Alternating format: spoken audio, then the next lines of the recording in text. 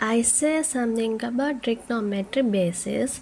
This is about understanding how the angles and side of a right angle triangle relate to each other using trigonometric ratio.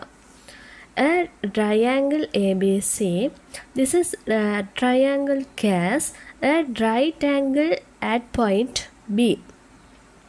Angle theta is at point C. Okay, each side of the triangle is labeled based on its position related to angle theta. AB is the opposite side across from angle theta. BC is the adjacent side next to angle theta.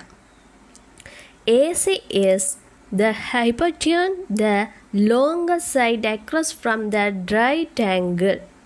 Okay, sum of the ratio in trigonometric basis.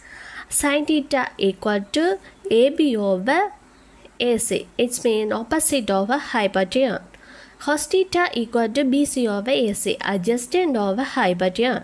Tan theta equal to AB over BC. Opposite over adjacent side.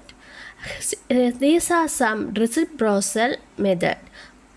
Cosec theta equal to 1 over sin theta. Sec theta equal to 1 over cos theta. Cot theta equal to 1 over tan theta.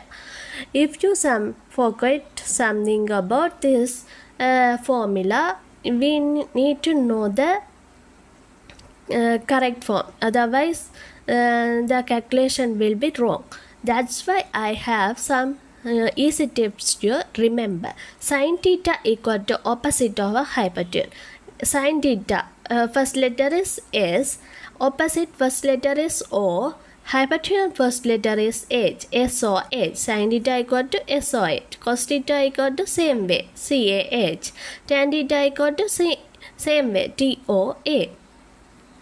Okay, this is the trigonometry basic.